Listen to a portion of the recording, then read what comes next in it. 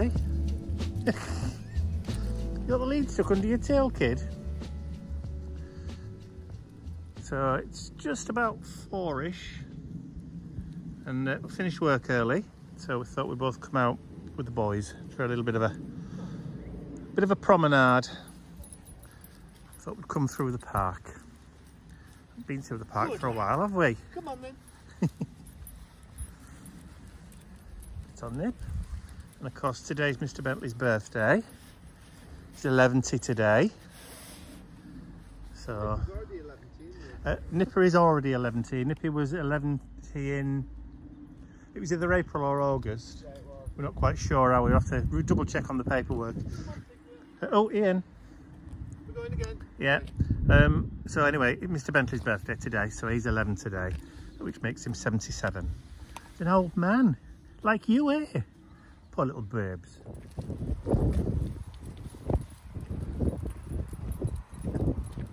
His collar's slipped up quite high, hasn't it? Yeah.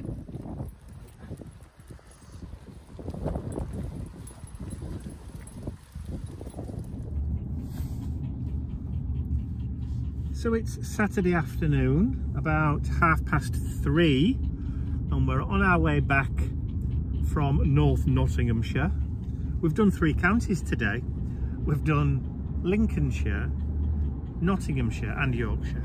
So we've been driving around doing house viewings today. The one particular that we went to see was a little bit of a disappointment. It would be fine if it was just me and Ian, but not suitable for mum and dad. It's in the middle of nowhere. It is kind of right out in very rural and quite isolated, so difficult to get to difficult to get to like doctors and hospitals and all that kind of stuff, which we're only going to need more and more as they get older. So not particularly suitable. However, we did also look at another 2, one which is very, very promising. So I will let you know more on that later. Like I said, we're on our way home now. So both the boys have been very good today. Bentley's worn out, and Nippy is definitely ready for home. So am I, actually. Cup of tea. Oh, aye, cup of tea would yes, be lovely. Definitely need a cup of tea.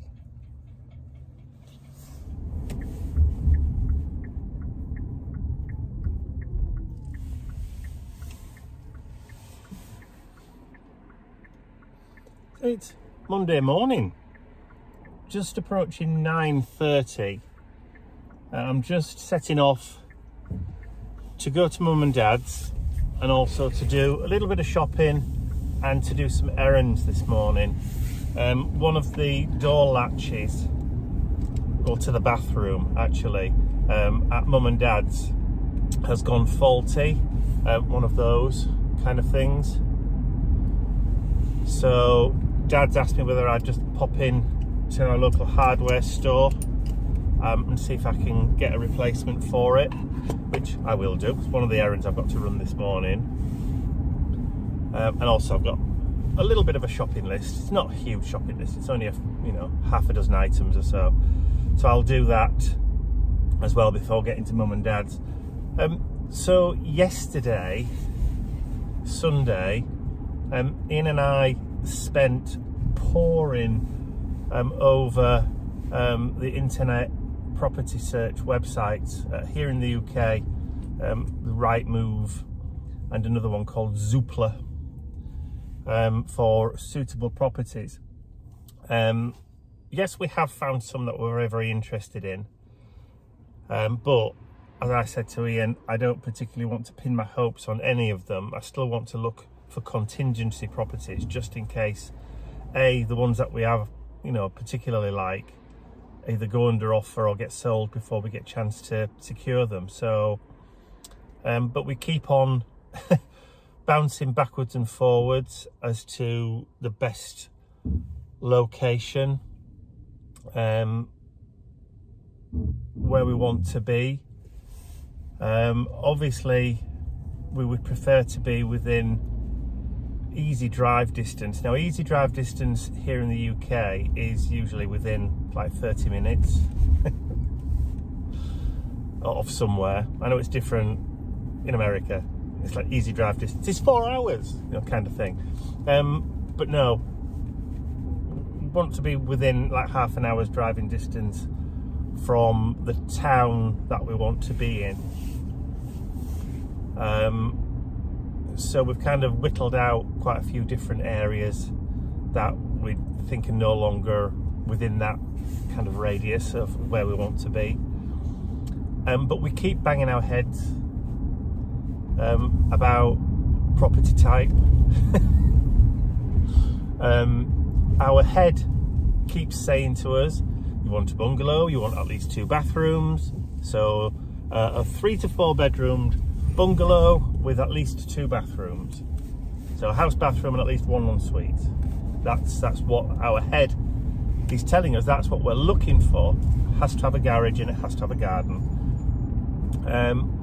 But we keep coming across this stumbling block of period Edwardian houses with all the original features, big bedrooms and big gardens, that don't necessarily have both a house bathroom and an ensuite. One that we found has all of those. It has a house bathroom, but it has a shower room downstairs, so there's the shower and the bath that we both need. We need a walk-in shower for mum and dad.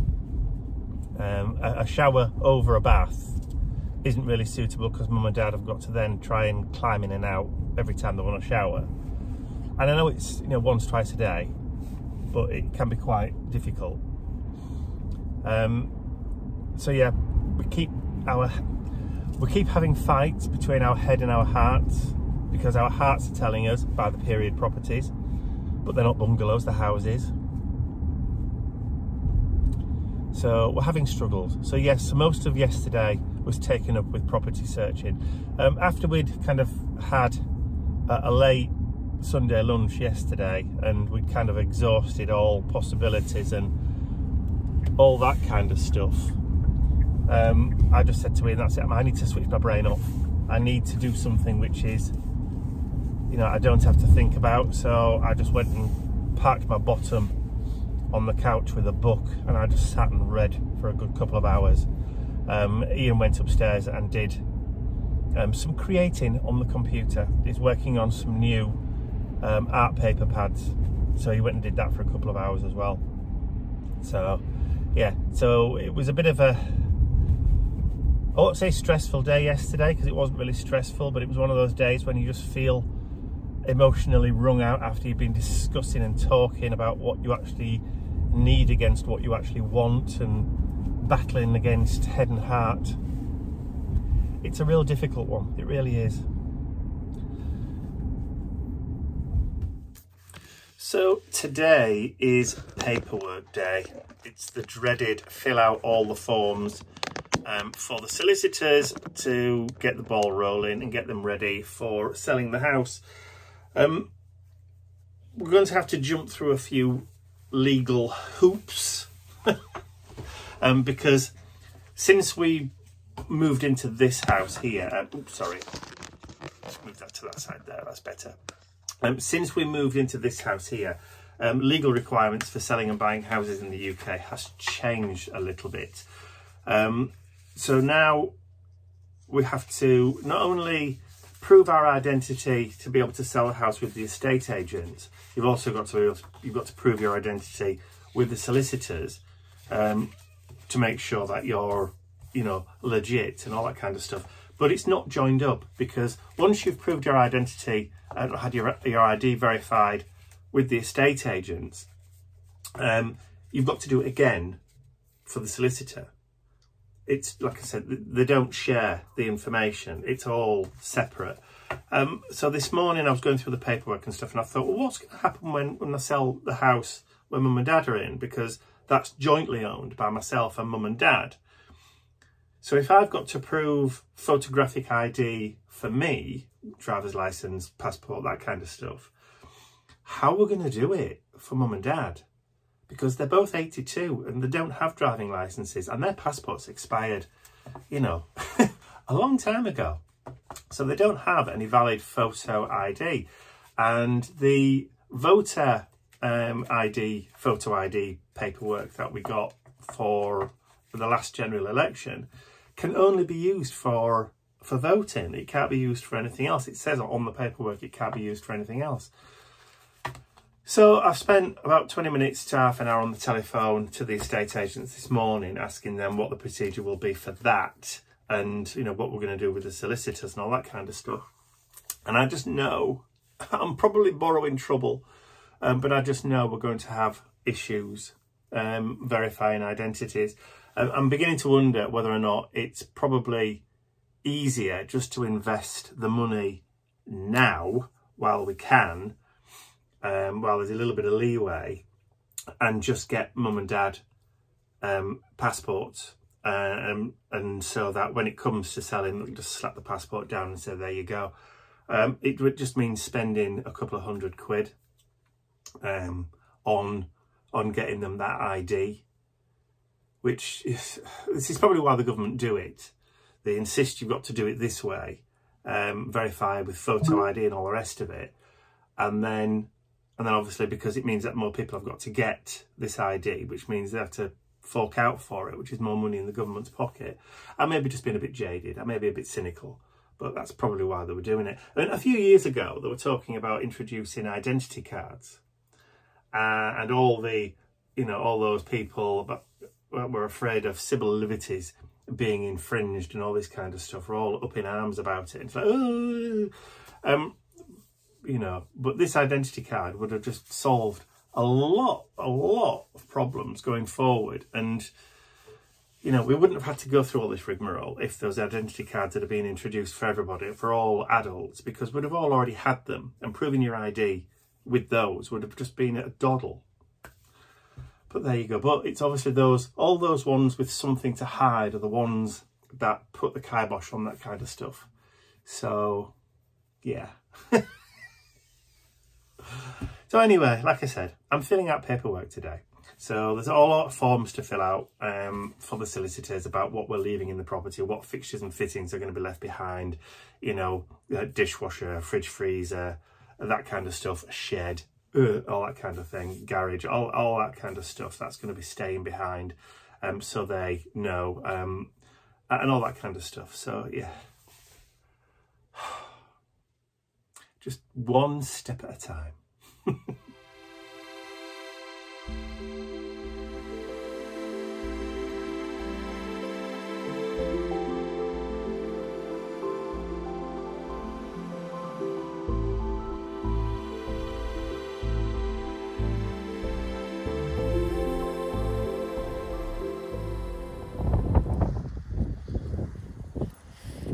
Come on then.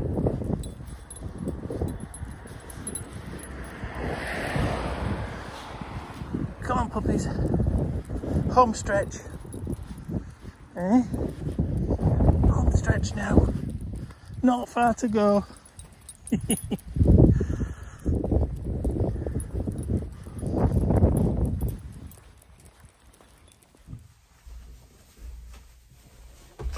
So it's Wednesday afternoon. Got back from taking mum shopping this morning for lunch, just before lunch. So I had lunch with Ian. He's now disappeared off into the garage to do bits and pieces, do some work, because he's got a show coming up next weekend. He's in Lincoln doing the Halloween show, so he'll be looking forward to that. What I'm not looking forward to is tomorrow. Tomorrow we're taking mum to the hospital to have her left eye, the cataract removed on her left eye. So the only information we've been given really about the procedure is that it takes about 20 to 25 minutes to do, and then there's going to be another like quarter of an hour, 20 minutes after that for them to go through the procedure for keeping it covered and clean, eye drops and all that kind of stuff, and then for discharge. But from what we've been told by other people who've already gone through this same procedure, is that the hospital do it in a really peculiar way. You've got to be there at a certain time, and then the specialist surgeon that does the operations will see each of the patients individually to assess which ones are in the greatest need to be done first, if you like. He'll decide on the order of the operations once he's seen everybody, and then he'll do them one at a time. So if there's like 6 people and they take 25 minutes to 30 minutes to do, you're going to be stuck there for a couple of hours if you're the last one. So it could be a long day tomorrow. I know Mum's, it's a left eye, which is the worst. So I know that's the one we're having done. And he did say when we had the initial consultation that it's a really dense cataract, so it may take a little bit longer for her. So I'm hoping, with her being the most difficult one, he'll do her first and not keep her till last, if you know what I mean. Because if that's the case, then we could be sat there still at 4 or 5 o'clock in the afternoon. So what I'm going to do, just on the off chance that that is the case, we'll have breakfast before we go, or we'll have something to eat before we go. But I will also take some snacks, and I might even just do a couple of sandwiches, and take, you know, some biscuits and bottles of water and drink in a bag. So just in case she gets hungry, or we are kept in there for quite a while, that we get food. She hasn't been told not to eat. So the letter that she received didn't mention food at all.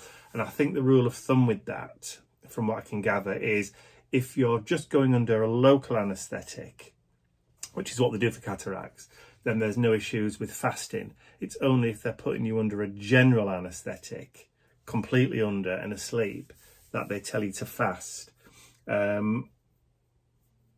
But she's only having like the local anaesthetic. It's the eye drops in to dilate the pupil, and then blah blah blah and all that kind of stuff. So so hopefully we'll be able to eat. We'll definitely be able to eat. And if we are there for a while, then we can, you know, we can sort something out. I'm taking a book, I'm taking a magazine, I'm taking something to keep Mum occupied as well. I've got crossword books and that kind of stuff. So I'm anticipating a long day tomorrow, a very long day tomorrow.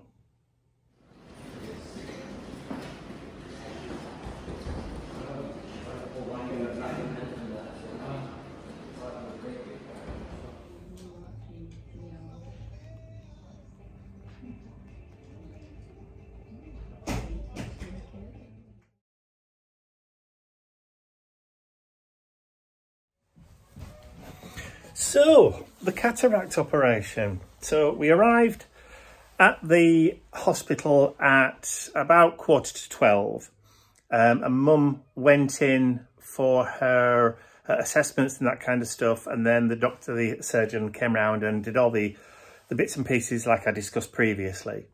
But because she had a very dense cataract, and he did say it's probably one of the densest he's ever seen, he did keep her till last.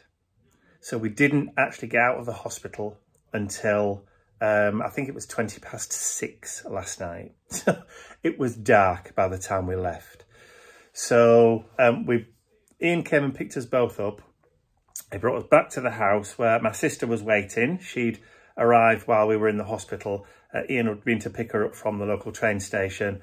And then I popped her and Mum back in the car, and then I drove them back home again. So I didn't get back from Mum and Dad's last night after settling Mum down and all that kind of stuff, and going through all the medication and the eye drops and all that kind of stuff with my sister as to what Mum needed to have done.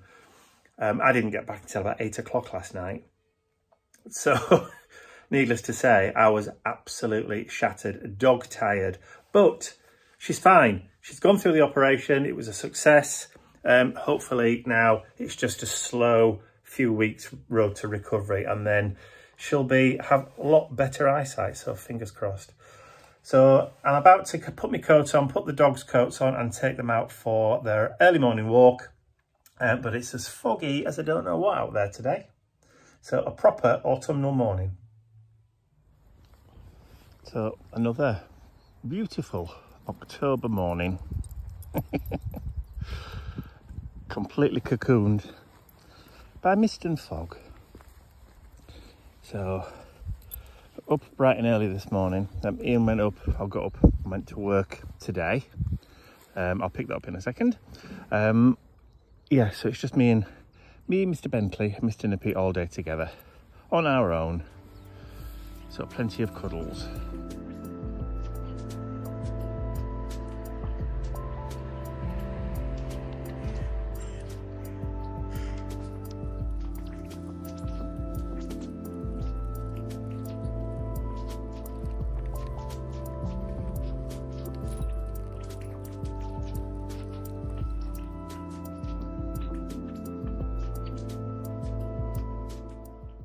I'd like to say a huge thank you to all of my angels, because without you, these videos would not be possible. And don't forget, you can access your exclusive angel-only content over on my website. There's a link in the description area below. Thank you.